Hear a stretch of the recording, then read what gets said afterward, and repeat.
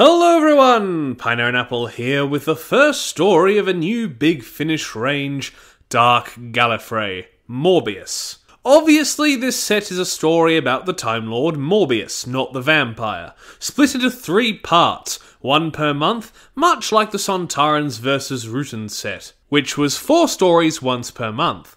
The next series of Bernie Summerfield audios getting the same treatment. Perhaps Big Finish are attempting some new structure, coming away from constant box sets, and while it will take a while for me to relate well with this new structure, I am pissed every time a box set releases, and Big Finish are too lazy to give each story their own artwork. To use the 8th Doctor as an example, in his box set era Dark Eyes, Doom Coalition, and Ravenous, 4 box sets, 4 stories apiece, all had a piece of artwork per story, while Stranded and stories between What Lies Inside and In the Bleak Midwinter now rely upon fan artists for their individual stories.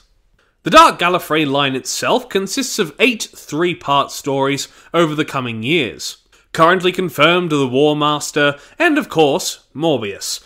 But looking at the line's trailer, we can expect stories featuring The Nun, Missy, the Eric Roberts Master, Rufus Hound's Monk, leaving 2 entries we know nothing about. But personally, I hope it's not more Masters, unless it's an audio only like Alex McQueen. Perhaps we can get one of the incarnations of the Collective, or as known by TARDIS Wiki, the Multitude. But where that name came from, I have no idea. Maybe the Rani, or perhaps a bigger threat such as Omega or Rassilon. With the speculation of the line out of the way, let's get into the first episode, and since I'm writing these as I listen to them, month by month, I'll review them as separate episodes of one story. First, we'll take a look at the cover of part 1. The editing is nice, although I'm not too fond of the makeup on the Sister of Khan. And the effects to represent the Burning Man and Morbius are interesting too. Now into the story. We are narrated by a character named Narata, played by Janet Henfrey, known for being in both Classic and New Who, in The Curse of Fenric and Mummy on the Orient Express, who gives a pretty good performance for a glorified narrator, really selling the scale and drama of the story as she describes the horror and cruelty, but also the hope that Morbius perpetuated in his time vying for power. In Morbius's final days, as we know from the show, he ended up on Khan, presumed dead, and a piece of him yet to end up given a new body in the vengeance of Morbius. He led a civil war, shredding the vortex with battles, and is eventually defeated, his defeated warriors and cultists being brought back as prisoners to be tried back on the homeworld. After this, we get to hear the series theme, or what I assume is the series theme. Whether it's specifically for Morbius or Dark Gallifrey as a whole is to be seen. But it's a nice piece, haunting screeches, organ-like climbs, and a little electric flavour. Nothing amazing, but different from most themes. More foreboding than triumphant, such as the Doctor Who theme and, say, River Songs or Units. We finally get to meet our main characters, seemingly a group of Gallifreyans who have not been inducted as Time Lords, or what in future Gallifrey will be referred to as Shobogans. Only the captain having ever been given the chance to regenerate, and it leaving them as a different gender and sporadically sane, being Captain Argento, played by returning Big Finish actor Rachel Atkins. Other notable members of the crew include the ship's second-in-command, the people's person Mr. Middlewich, played by another long-returning actor, Hywel Morgan, and the put-down-upon, aspiring for a higher position crew member, Rolko, played by returning actor and a fave of mine, Mina Anwar, in probably the only role she's been in that I'm not too fond of. Not because of her acting or anything, but the character's journey was frustratingly clear and predictable. Rolko displays this annoying characterization as a Sister of Khan arrives to board the ship, Gilda, played by Lara Lemon. A great name for another returning but more recent Big Finish actor, and Gilda seems to be more of the viewer's main character than the others. Other than being front and centre on the cover, she gets a vast amount of screen time, and her interactions act as our best early way of interacting with the characters before the others get scenes amongst themselves. Gilda is invited into the ship by Middlewich, accompanying the crew back to Gallifrey for the cargo she holds, while Rolko whines. You have no idea how many takes it took for me to get that 3-word sentence right. Gilda and Middlewich work off each other well. Well, Middlewich works off pretty much all the characters well. Gilda is carrying a package for the captain, and I do appreciate the use of naturally unveiling information. There doesn't seem to be a lot out of place exposition-wise. Information such as the captain changing genders or her sickness are conveyed through either natural explanation or clever inference. Middlewitch gets a badass line, and we get a view into the brig where Relko verbally pisses off the prisoners, using ood as a derogatory term. And we get introduced to Morbius properly through his vessel. They're a race of tentacle Cthulhu-looking people who carry the souls of those that die close to them within them. Although in reality it's probably just their minds trapped in some sort of psychic ability, not the souls.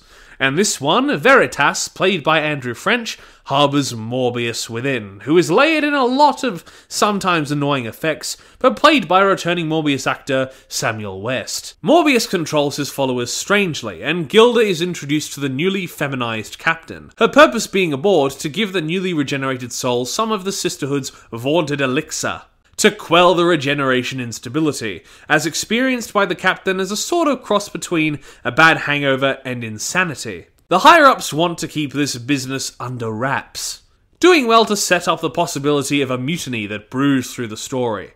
And with a mention of Marin from the brain of Morbius, the captain makes it quite clear that no one wants Gilda here before sending her off.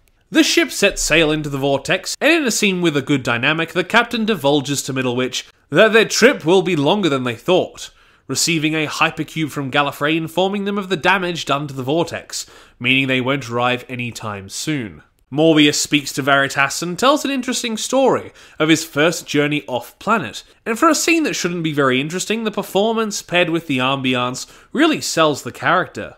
It looked so small and fragile as we flew away. So I lined up my hand against the viewport, getting the perspective just right. And I pretended I was crushing it.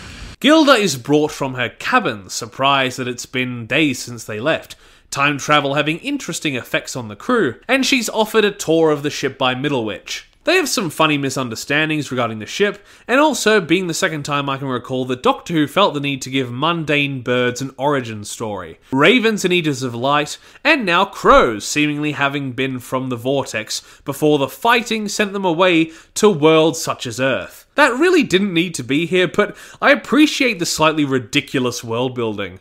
Middlewitch is given some info by Relko, their stores having been affected by the movement of a wall with seemingly no explanation, but also almost tipping off Relko about the whole long travel time thing, that under order from the captain he is not to divulge. Later at dinner, the captain freaks out about her new body and insults the Sisterhood, salty that the only reason they were on Khan was due to a treaty between them and the Time Lords. It's now that the captain almost divulges the news about the travel time, but there is a commotion outside, an elder officer dying of shock in the crow's nest, and a shimmering man comes through the vortex, a man in pain. I imagine the effect on his skin being like a dormant regeneration, such as when Capaldi playing 12 refused to do so and kept glowing. The man is brought aboard, and the crew really want to throw him back out, but Gilda saves him, as he starts rambling. And while the words are suitably cryptic, while seeming to have meaning, and after writing the reviews of the other two, a fair few amount of the things he says do come back.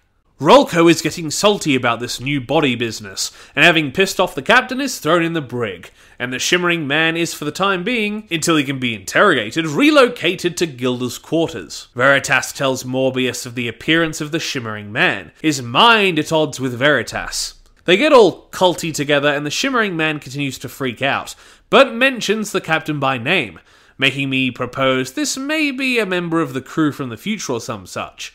I was very wrong. The captain and Middlewitch get another decent dialogue scene, but the captain continues to need the elixir. Relko is talked to by Veritas, who attempts to build a friendship between the two, sowing more discord. But as hinted at before, the walls shift together, making the dimensions of the room smaller than before, as seems to have been happening since the grain incident. Gilda comes to see the captain, wanting to give the shimmering man an elixir, but she pretty vocally tells Gilda to fuck off. And the captain gets further on edge with Middlewitch, smashing her mirror in a fit of emotion, still struggling to reconcile with her new body. Relko is out of the brig and quite bitchy to Gilda, immediately almost pissing off Middlewitch, before informing him of the walls enclosing, the interior dimensions of the ship failing. The captain makes her way to Gilda's room, and in a moment of weakness, wanting to know what the glimmering man is talking about as he seemingly spits out prophecies about grandchildren and islands of death, so she allows the use of one of her elixirs to heal him. Rolko heads back down to talk to Veritas, who explains his abilities with a pretty natural and impressive speech of exposition. And once done, Morbius starts to seemingly manifest and marks Rolko with a tattoo or mark that seems to be some sort of initiation. Not exactly explained, but easily inferred. Hopefully the next parts expand upon this, because I'm not sure I like Morbius becoming a cheap Lord Voldemort with the marks and resurrection, starting as a spectre living in the head of an acolyte. And I really don't want to see a little naked baby Morbius wrapped in a cloak. It's been 8 weeks on the ship now, and the captain finally tells the crew that they have no idea when they'll be getting home. But mid-speech, she's hit with a wave of pain, her condition worsening. They think of sending a message home, and Middlewitch tells her that the crew are getting antsy, but she has a backup plan. The Horn of Rassilon. Supposedly when called, he will come, but Middlewitch doesn't seem to believe her. Making the schism larger, the crew are salty they haven't been given the Time Lord bonuses like the captain. And Middlewitch storms off ready to chew Gilda out, telling her she never should have given the Shimmering Man the elixir.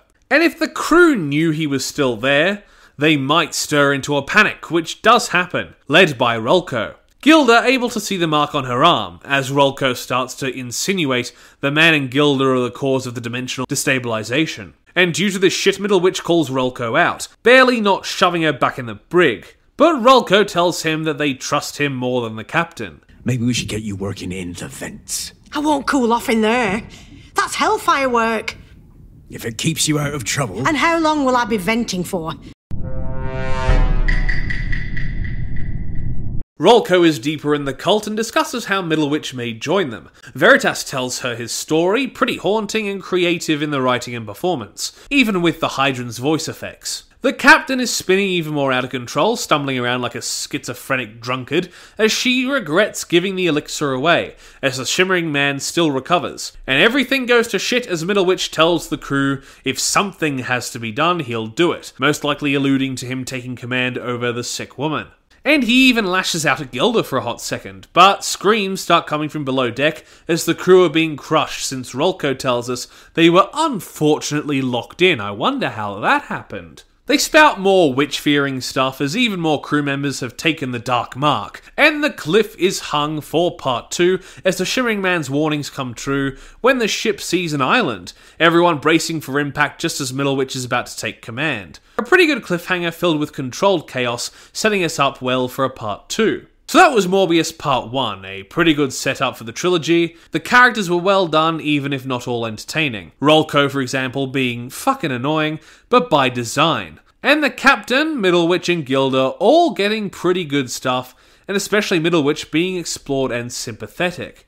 Unfortunately, it fails a little as it's called Morbius, and he is one of the least featured characters. A problem which will become bigger in the next Dark Gallifrey line. But the characterization he is given in those little scenes and the narration at the start are all written well, and the performances from Janet Henfrey and Samuel West do a lot to sell it. And as a part 1, it sets up the next 2 parts well. Something else it gets right is the atmosphere. Sure, it sets up like a Gallifreyan pirate ship, which is quite strange and doesn't feel like it fits anywhere in Gallifreyan lore, but it sticks to that route and does it pretty well. So I'll give part 1 of Morbius, and I really feel like these parts should have subtitles, an 8 out of 10. Thank you everybody so much for watching this video of Morbius Part 1. I'll be back very shortly with Morbius Part 2. Please like the video if you liked it, comment down below if you wish, consider subscribing to the channel, and if you do, ring that notification bell so you're told every single time that I make an upload. Once again, thank you for watching, and I will see you in the next review. Bye! Toast. A little piece of toast. Because there's so much to choose from. There's brown bread, white bread, all sorts of wholemeal bread. It comes in funny packages with writing on the side.